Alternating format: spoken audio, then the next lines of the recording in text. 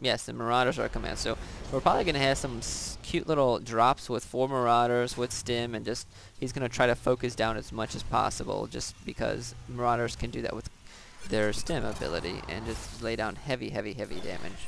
But no dropships coming out from Joseki yet. Not like he really needs it, but he just has a massive amount of Vikings here. He's been able to focus down probably this turret.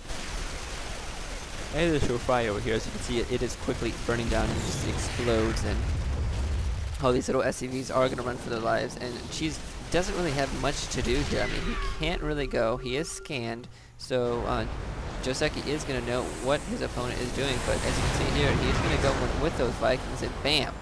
It just gets completely obliterated. There's just way too much Vikings over here. I'm not really sure the purpose of Joseki landing units here. Probably a misclick, because this guy is doing his own thing, and I'm not really sure what's going on. So we just have Vikings kind of chilling here. I guess to each their own. And I'm kind of surprised here that Cheese doesn't have a reactor on this yet. I guess he just wants to keep a constant production. Oh, he actually has a reactor on this one. So as you can see, Cheese did switch over to the type base plate, but he has 2 SCVs very idle also.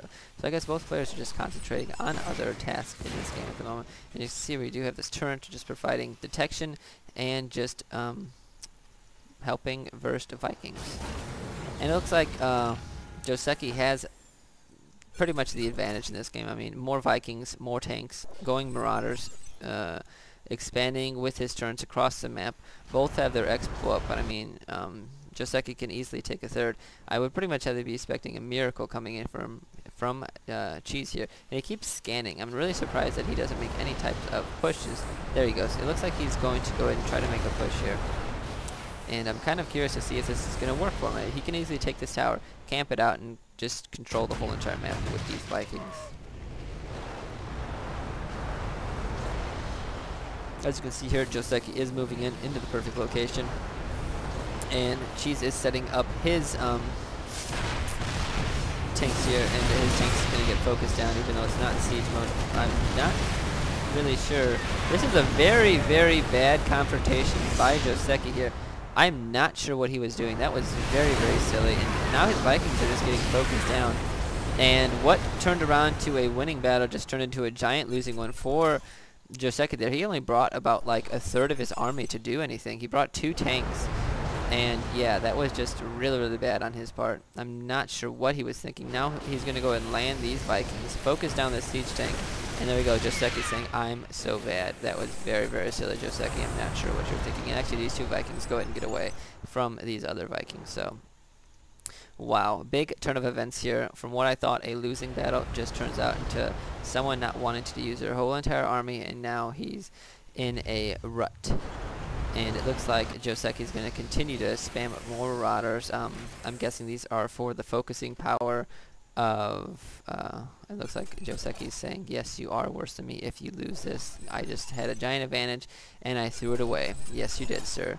And it looks like SCVs are just kind of chillaxing out here. I'm not really sure the purpose of that. We do have Cheese trying to scout out the area, but these missile turrets are like, no, thank you. We know you're there. We're going to start firing our missiles at you.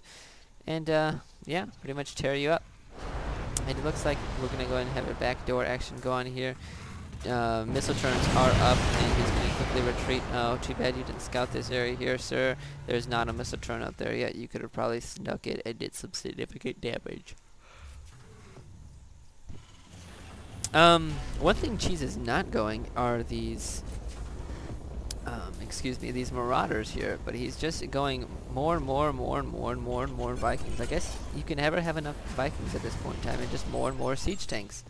He only has 4 siege tanks at this point in time, sorry. And just a massive amount of Vikings. It is a bit ridiculous how much Vikings he has compared to Joseki here. We have Joseki with about 10, and Cheese is sitting easily at, let's see, that is 12 plus another 6. So we have like 18 Vikings coming in from Cheese here. Just a ridiculous amount. And Joseki knows this, and he's just like, you know, I'm going to keep my Vikings off the ground except for these 2 for scouting purposes.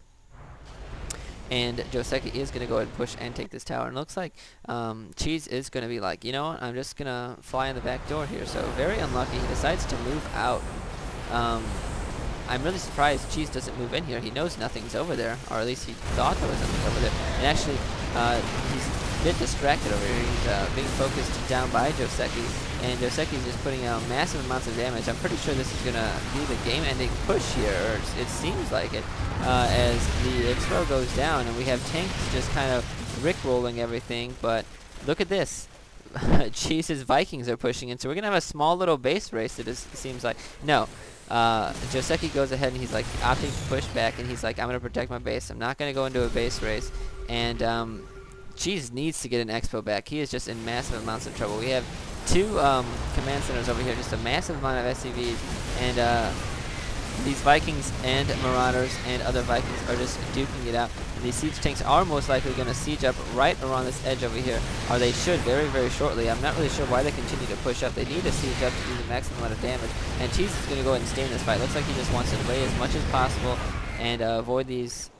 Yeah, Cheese is just massive amounts of trouble there. Joseki seems to have map control. He has units spread across the whole entire map. Oh, and it actually looks like Cheese is able to repel this with his massive amount of Vikings again. So these Vikings are just providing to be a very big nuisance. And I guess this is what these Marauders are for. Joseki knows that he's just dealing with massive amounts of Vikings right now, so he's going to take a unit that can stim and do ridiculous amounts of damage to armored units. But these Vikings are just so en masse that he's not really able to do anything. And we have a lot of low units here from Joseki. Looks like he's going to be able to make a push back over here. But the tanks are sieged up. This command center is flying back down over there. We have another one being completed. Barracks is still up top. And here we go again. We have a whole bunch of units being lost. 2 Vikings and 2 Marauders from tank focus and Viking focus. So Joseki is going to lick his wounds and go ahead and head back to his base. He probably should get a lot of repairs down on these units, as most of them are almost useless, and he spent so much money in them. Why not repair them? And we just have, look at this. He can use all of these SCVs to spam repair right now.